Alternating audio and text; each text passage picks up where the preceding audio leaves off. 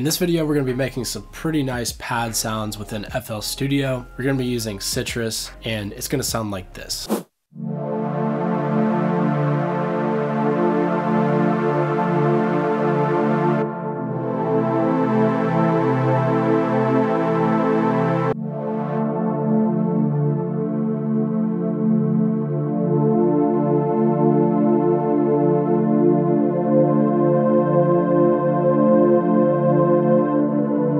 What's up, my producer friends? It's David with another monsterproductions.com. So today we're back with another Sytrus sound design tutorial. If you're not familiar, Sytrus is a stock FL Studio plugin that comes with all versions of FL Studio from the producer edition onward. So as long as you have at least the producer edition, you'll be able to follow along with everything in this tutorial. And without further ado, let's get straight into it. All right, so the first thing that you want to do when you have Sytrus loaded up is go up here, click this button, go down to where it says presets, and let's go to default. This is going to get us a default sine wave, which sounds like this. All right, cool. So the next thing that I want to do is where you actually see the sine wave. Let's right click on this and then go to saw. And that's going to get us a sawtooth wave. And the next thing that I want to do is go to my main tab here. And you see over here where it says ORD, this is the amount of voices.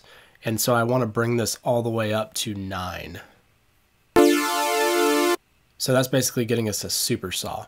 So right here where it says VL, that's unison volume, it should be at 75%, and we're going to leave that alone. Right here, PT, this is unison pitch. Let's bring this up to 70%. Next to that, we have our SB, which is sub-level. Let's bring this all the way up to 100%. And next to that, we have our PH, which is unison phase. We'll also bring that up to 100. So everything else should be good for now. Let's go ahead and go back into our OP1, operator 1. And the next step is just sort of shaping the way we want the attack, decay, sustain, release to sound for this pad that we're creating. So let's go down here, make sure that we're in our operator 1, volume is highlighted and envelope is highlighted, and we'll click to enable it by clicking that button there. And then we'll just kind of shape this the way that we want it. Something kind of like this should be pretty good, and then you can kind of experiment with it to find what you like. We can also click tempo if you want to link it to the tempo. So yeah, well, let's just play with it a little bit and see what we can come up with.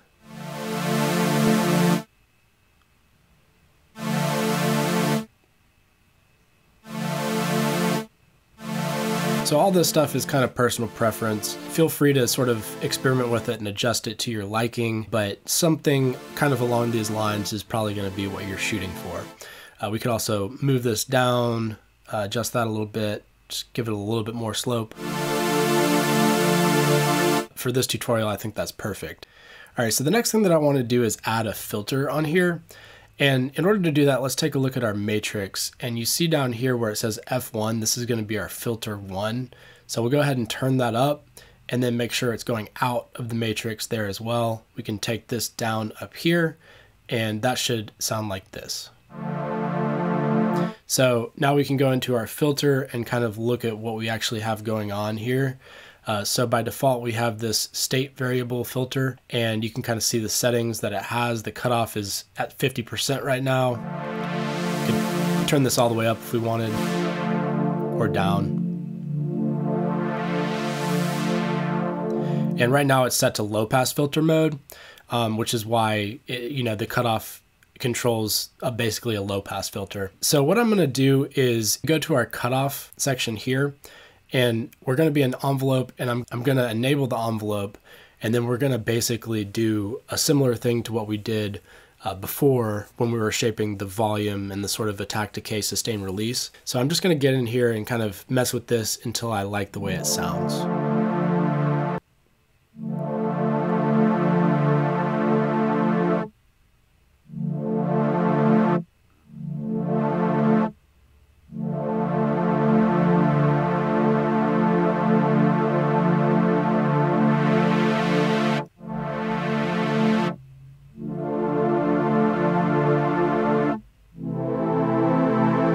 So again, this is all personal preference stuff, and you guys feel free to adjust this to your liking. So the next thing that I want to do is actually add some effects on here. So back to our matrix, let's bring this up, and then we'll go to our effects tab.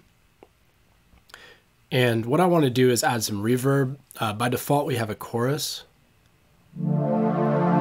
Actually, it sounds pretty cool. That may be something you want to experiment with, but for now, I'm going to bring this down to 0, and that's just going to eliminate the chorus there. So you can see all these different things are different delays, and then the R is reverb, so we can turn that on. And not really a huge fan of the default settings, so let's kind of experiment with this. This HD is high damping. I'll bring this down a little bit. Let's go down to like 2 kHz. Let's bring this DE, which is decay, up to about 5 seconds. All right, so that sounds pretty cool. Let's mess with the diffusion. We'll bring this down a little bit. Yeah, I think I like that better. All right, so I think that's pretty good for now. Let's go ahead and go back into our operator 1. And this is kind of not really a necessary step, but I think it's kind of cool. It's something you can do to add just a little bit of flavor. So we're going to go to our pitch and LFO. We're going to enable it, and let's delete these points here. We'll just get rid of this stuff, and then we'll bring this up to about there. We can link it to the tempo, and I'll just drag this back a little bit, and then I can adjust the speed to basically have it on the grid here. So right there seems pretty good, and you can kind of hear this is linked to the pitch envelope, so you can kind of hear that pitch moving. This is the pitch envelope knob, and we're just going to bring this down to about 20 cents.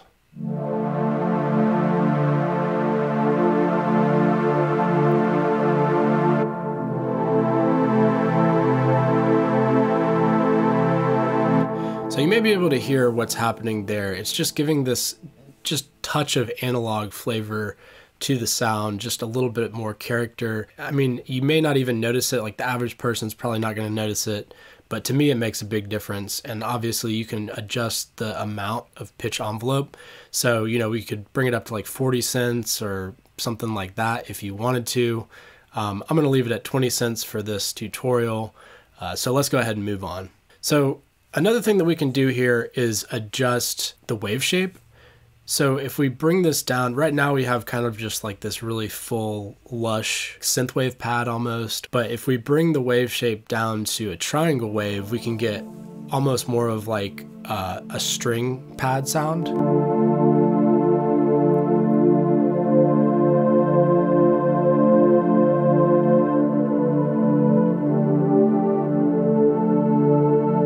So that can definitely be cool to play with. We could even actually go down to a sine wave, which is going to give it more of like a choir sound.